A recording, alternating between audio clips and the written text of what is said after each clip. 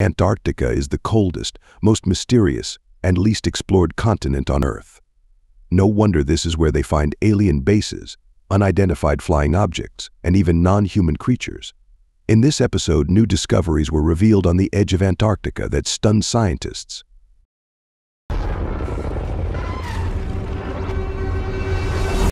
Usually people capture something mysterious in the sky. We are talking about unidentified flying objects. However, they managed to capture a strange object on camera that appears to have landed in the South Atlantic near Antarctica.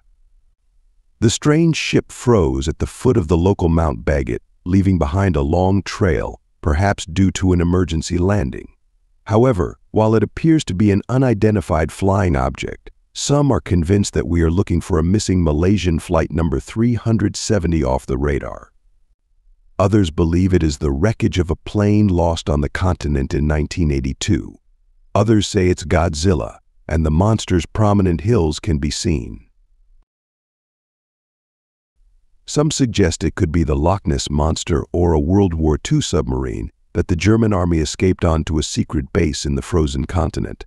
Don't worry, there are more logical assumptions. Also on the internet, some believe that the object is a detached piece of rock or a glacier that slid down a slope. But strangely, the most rational explanation raises the most questions.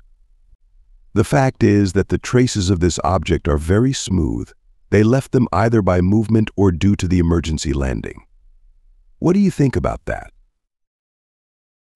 The place where the last thing was found with the help of Google Maps is still inhabited by scientists, despite its small population. Why don't you ask them to go and check it out? Could it be because the scientists themselves are colluding with the aliens?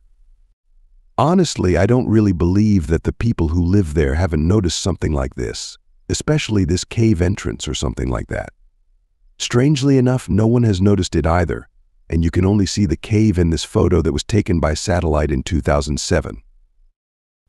In all other photos, the cave is completely covered in snow. Zooming in on the photo, you can see some dark marks on the ice.